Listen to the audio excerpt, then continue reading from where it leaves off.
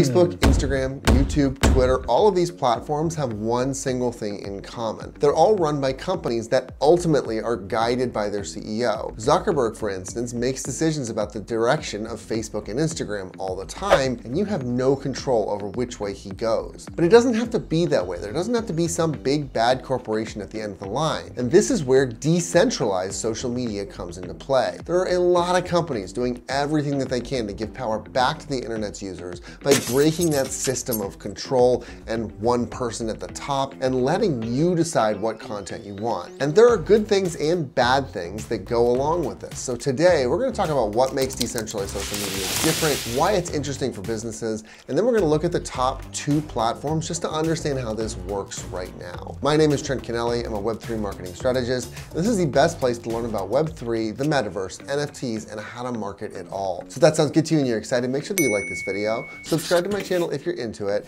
comment to let me know what you know about decentralized social media. If you've never heard of it before, that's even okay, or decentralization in general. I would love to know kind of where you are at the beginning of this, and let's get started. Okay, so what makes this different? So decentralized social media, to some extent, is what it sounds like.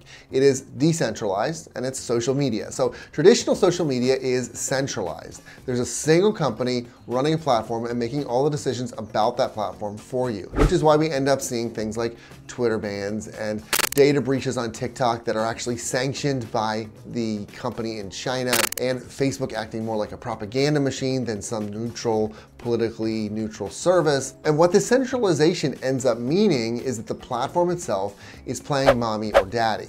It's effectively making decisions for you about what you should and shouldn't be seeing on the internet. Now I say the internet and not just these sites because truly social media is an enormous driver of almost everything that we do online. So just consider this. As of Q3 2021, we spend an average of 6 hours and 58 minutes online every day. And 2 hours and 27 minutes of that time is on social media. That's 35% of our internet time on Facebook or Instagram or TikTok. So let's blow this up a little bit more. So just think about what other things take 35% of your time. In a day, sleeping is 35% of your time. So is working. That is also 35% of your time.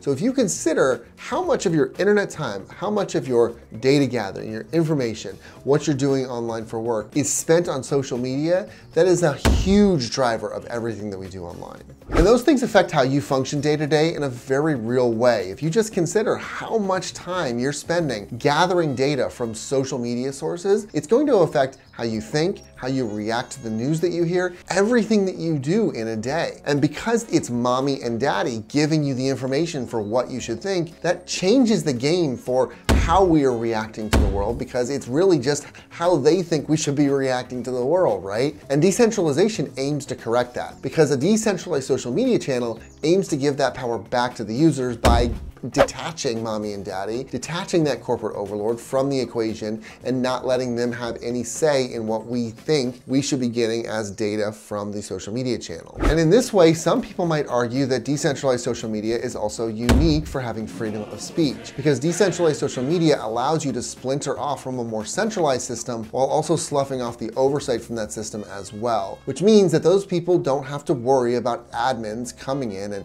censoring or demonetizing content or behavior that they don't agree with. But before you go going, wow, that's the best thing ever, I think decentralized social media is the future and it's the highest virtue we can have, I think we need to realize that this actually doesn't fix all problems with social media, and in some ways it might actually make them worse. See, as hard of a time as we give Meta for their content policy, I have to say that they're really between a rock and a hard place. This isn't to say that they're blameless, they can always do better, and they have to do better, but the content moderation team is trying really hard to catch every issue and address it appropriately. And that said, there are a lot of different niche issues that have to be considered more than you might realize. From what makes something newsworthy to when a political stance crosses a policy threshold, there's actually a lot to consider. And there's a great episode of Radiolab, the podcast that everybody has probably heard of, that I encourage you to listen to on this topic, which I'll put a link for in the description. But the fact that they do have to work that hard makes it pretty clear that there are a lot of groups out there with a lot of different and sometimes pretty fringe beliefs and interests, which can lead people to the much darker and murkier pits of the internet. And that should make you nervous because due to the lack of regulation on these spaces,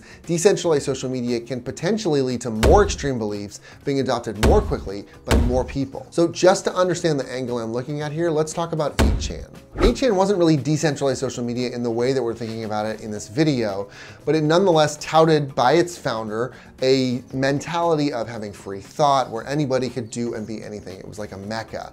And then QAnon was created on the platform. And the creator of 8chan himself has gone and denounced the platform, as well as its current owners who are believed to be behind the QAnon account. It's kind of a theory, nobody really knows, but that's a whole different video and a whole different genre. So 8chan went from being this optimistic, be your own person type website to one that foments some really toxic and politically harrowing things. Now, of course, that's one of the worst examples of decentralized social media's effect on society. There are also many positive examples. So we shouldn't think of decentralized social media as inherently bad or inherently good. It really isn't either. Really, other than getting away from centralization itself with the current social media model, it's really healthy is to just be very aware of your environment and kind of what you're getting involved with in decentralized social media. The more things change, the more they seem to stay the same, especially in an area like this with so many different ideas. So in the same way that social media has benefits and detriments, it's really healthy to think of that in the same way with decentralized social media. There are benefits and detriments, which means that decentralized social media is something that could be really interesting for businesses.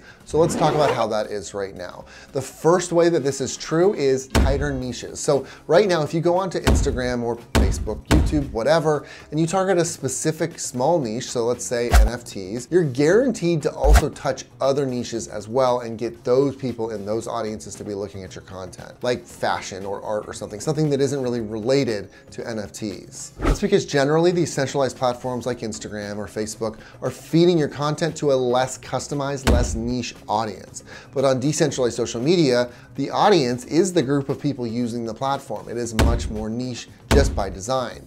There might be some breakdown into subgroups, but in general, your target is in one single place, and that makes targeting organically so much easier.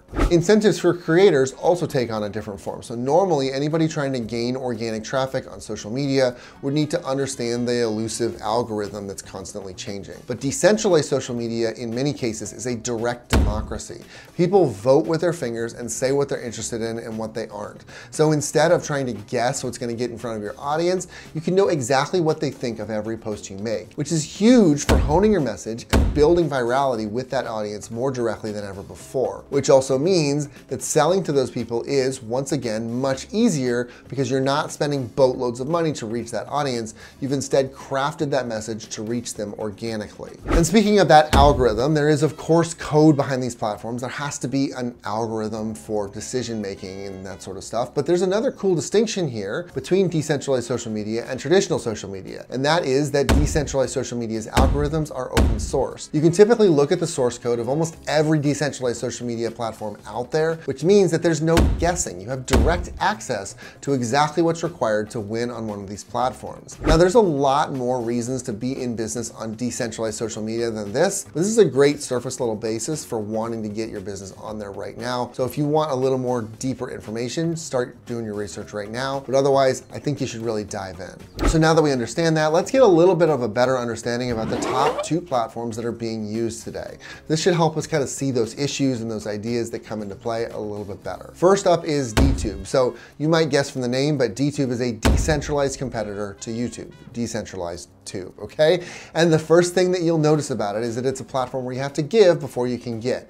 They're really trying to build out an intentional community here because they're designing their economy around the community. There are 2 types of currency on DTube. There's DTube coin or DTC and voting power VP. So DTC is their crypto, which you can earn by posting and voting on content on their site.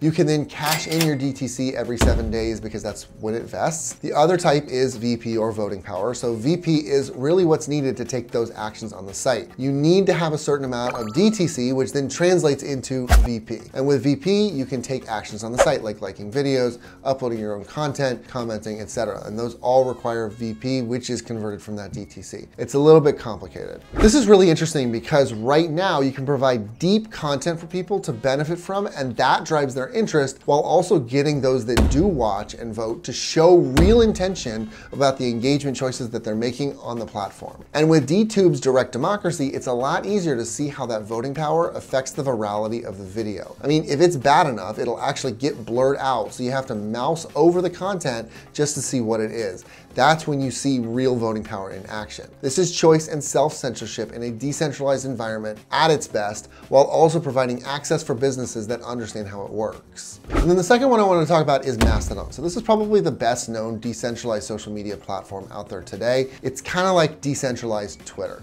Now, one big difference that you're going to start to notice is there are two basic camps for what it means to be decentralized. Some think that it means direct control to the users, but all those users can all more or less be in the same place. Others think that it means giving a totally separate instance of a platform for niches to enjoy. So what DTube did is have everybody in one place, dtube.com, and they do that really well because that direct democracy allows that voting to happen. Whereas Mastodon waves that flag for total compartmentalization, for having a separate instance for your community and your niche. On Mastodon, you're going to go to their website and you're going to see that there's a list of communities that you can join.